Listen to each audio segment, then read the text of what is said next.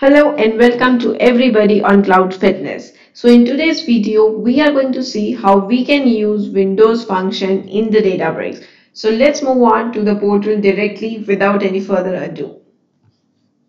So guys, right now I am in my Databricks portal and I will first start with explaining what exactly Windows functions are. So Windows functions are actually used to perform operation on a group of data. When I say a group of data, they will actually use multiple rows as an input and they will try to provide a resultant single output from your grouped data. So that is what is called as Windows functions. So they are similar to what you use in your SQL, like you have in your aggregations like minimum, max, average, count, and sum. And similarly, you have your ranking functions, you have your analytical function, you have your custom boundary functions, right? So we are going to create a data frame right now, and then we are going to create a data frame from a list, and then we are going to use these functions.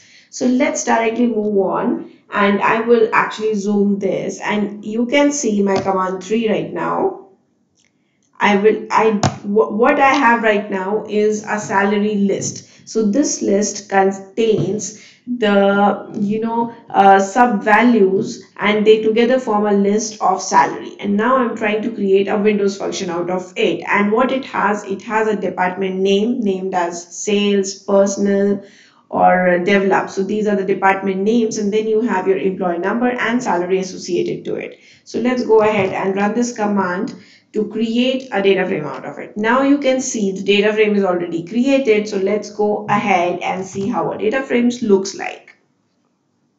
Now guys, you can see that my data frame is loaded with department name, employee number, and salary. And now let's try to run a window aggregate function on it. Now what I'm trying to do in command 5 over here is, if you see here, I have a window function. I have a window function. I'm trying to use that. I have window df, which is the data frame that we have created above. We are trying to group by department name. Now you see over here you have department names, right? You have 3 department names. So you are trying to group it by department name. And once you have grouped it by department name, so you have set of different rows for each department. Now for those rows, you are trying to find the aggregation of the salary, right? So this is the window function that you are trying to use over here, which is your aggregate. Now if you try to run this, you can actually see that for develop. So let's say you had 3 department names. So right now in the output, since you have grouped by department name, you have 3 departments, right? Now if you go inside sales, right, you can actually see that you have max salary coming in the develop, right? So if you see the develop over here, what is the max salary in develop? The max salary is 5200, right? So same salary you can actually see over here. Similarly for personal and for sales you have 5000 and you are able to see 5000 over here. So this is an aggregate function.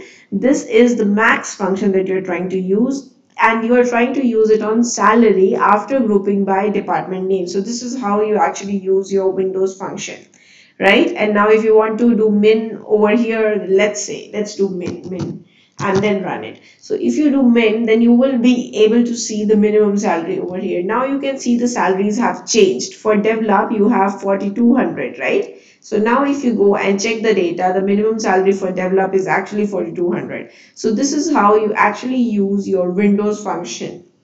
So now let's move ahead and see what I have next for you. So guys, we have actually discussed regarding the aggregate function min, max, or you can actually do count also over here. So these are aggregate functions. Now if you want to use ranking function, in that case your rank, dense rank, row number, entile, percentile, rank, that will come into picture, right? These are similar to your normal SQL functions as well. Now let's try to use these functions. Now, if you can see in command 9, right now I'm again trying to create a data frame. So now in this data frame, I have employee name, I have department, I have salary. So I have a list. I have a list of columns which I am trying to use as the schema, and then I have the data, right? Now let's try to create a data frame over here, and then let's try to see what we have in our data frame. So now guys, you can see that you have employee name, department and salary in the data frame. And what we are going to do now, so we are going to use row number, right? So in this case, I am trying to generate a row number, right? Now I'm trying to generate a known row number on what? I'm trying to generate a row number over Windows spec. Now this Windows spec, I have already added this partition by and order by inside Windows spec, and I'm calling it inside over here. So I am trying to partition my data again by department. So I have sales, finance and marketing as the department. I want to partition my data. I want to order it by salary, and then based on that I want to generate the row number, right? It is very simple, it is pretty straightforward, it is mostly like your SQL itself. So now let's go ahead and run this, and I'm also trying to show the data frame so you will actually be able to see over here.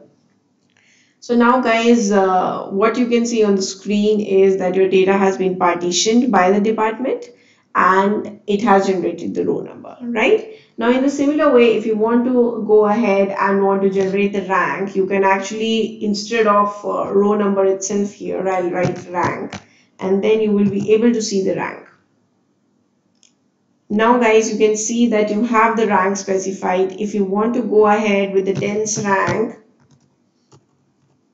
then again you can specify it in the same way to get the dense rank out of your data. So just like your dense rank, you also have your percent rank. So all these things you can directly put on here and you can see how your Windows function works. So I've already copied these commands over here. So let's say you want to generate percent rank. In the similar way, you can simply write percent rank over here. Now if you want to do an entile, in that case you have to specify entile to parameter also over here. In fact, let's try to run this itself. I am taking this command over here, and since I've already created a data frame, I'm trying to run the entile over it, and then you will be able to see the data.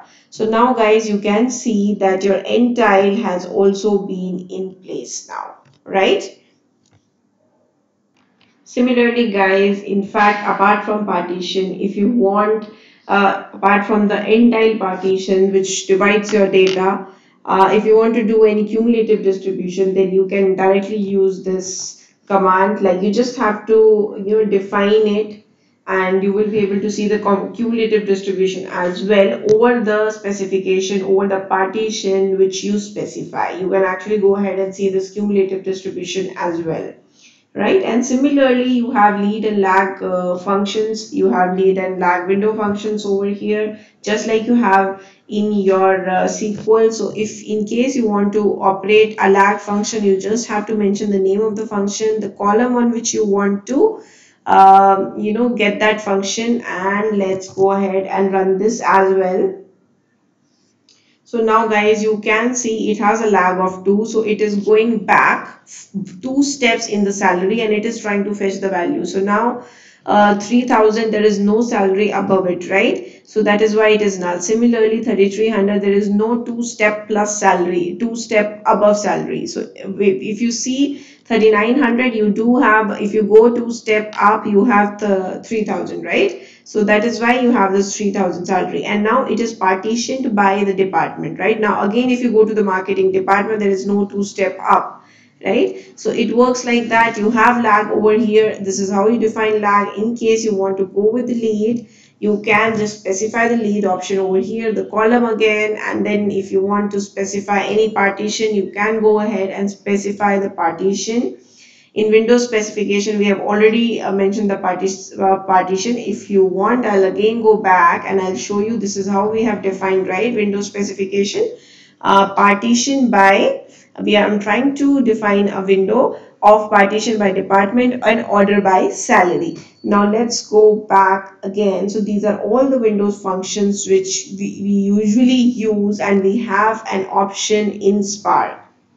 So now let's say that you want to, you want to partition by department and you want to run a lot of aggregates with new columns. Now in that case, if you see over here, I have defined a partition by on department. So my data will be partitioned based on department, and after that you can import any function. You can import directly star. So I'm trying to import average, sum, min, max, and row number, and then you can see the data frame that we have created above. Now in that data frame we are using with column expression to add another column. So with column is actually can be used to add a column. So we are adding a column named as row, and we have a row number because in this row we want to add a row number over partition by department. In the similar way, we want to add a column of average, sum, min, max, right?